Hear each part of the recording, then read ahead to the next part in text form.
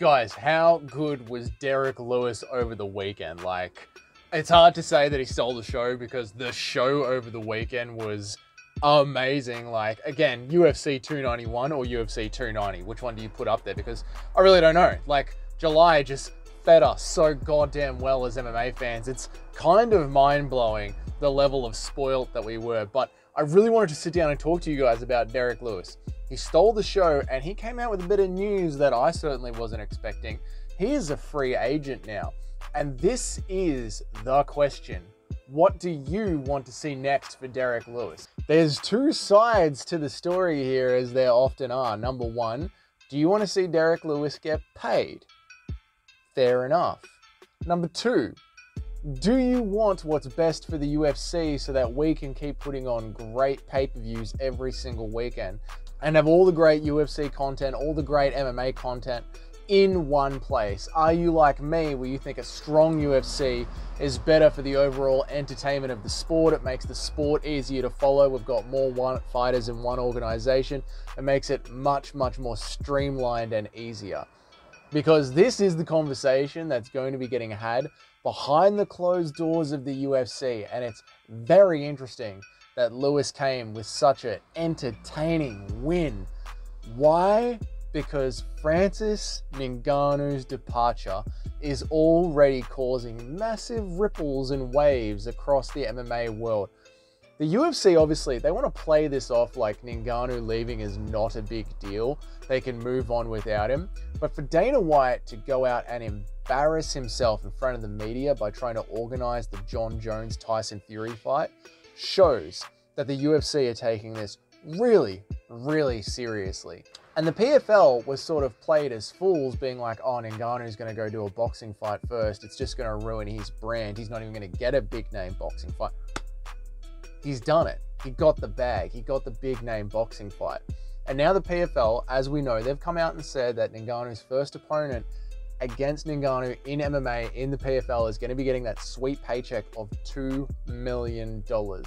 And Derrick Lewis is one of the very few men on the planet that have beaten Ngannou in MMA. If the PFL can entice Derrick Lewis over, that is two huge wins for Ngannou, which is a horrible look for the UFC.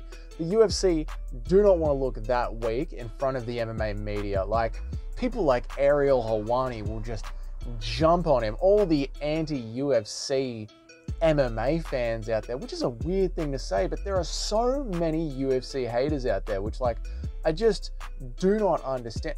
They are going to jump on this if PFL land Derrick Lewis, and I think the PFL can.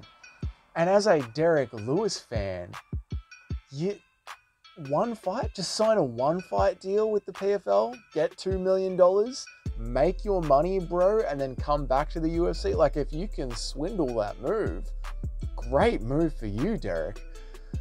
As an MMA fan, horrible. Like, strong UFC, way better for the sport. But I don't see the UFC paying Derrick Lewis $2 million for one fight. I don't even see them paying him $2 million for a 5-fight, 4-fight, 3-fight deal. The dude was just come off a losing streak. A losing streak. If you're going to put Derrick Lewis on that kind of a contract, you pretty much are saying you need to be opening up pay-per-views against cans. Like, we need to get your money out of you. We need to guarantee a Derrick Lewis knockout for the next 5 or 6 pay-per-views, and you get the crowd riled up to start these pay-per-views, because that is Derrick Lewis's only function now in the UFC. He is not a top 5 heavyweight. He's not challenging Aspinall, Jones, Blades, Spivak. He's just not there anymore. His chin is a bit paper thin, but he's still an incredible showman, and he's still so fun for us, the fans, to watch.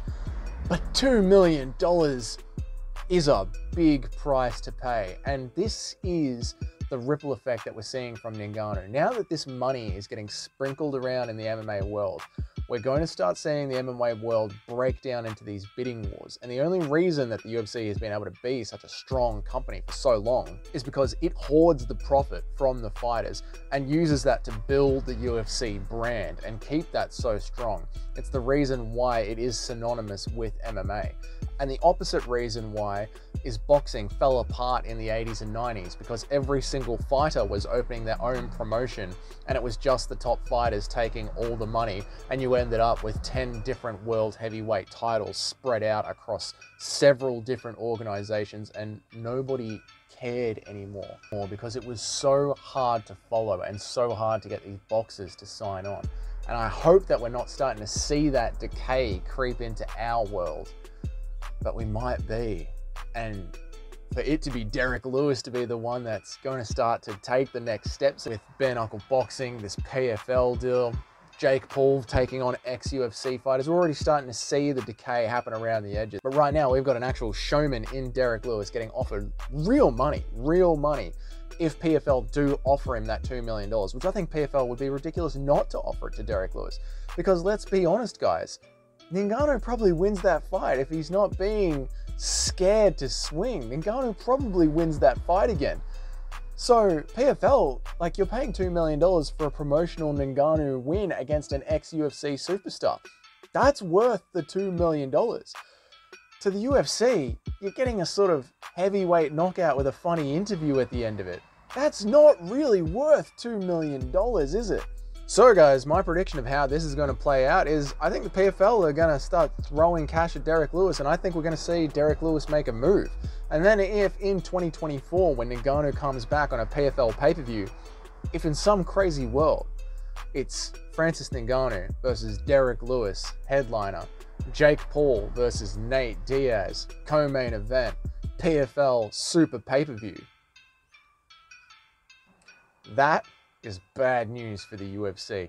Guys, let's talk about it down in the comments. Leave them right there. If you're enjoying these videos, maybe consider subscribing, and I'll see you all in the next one.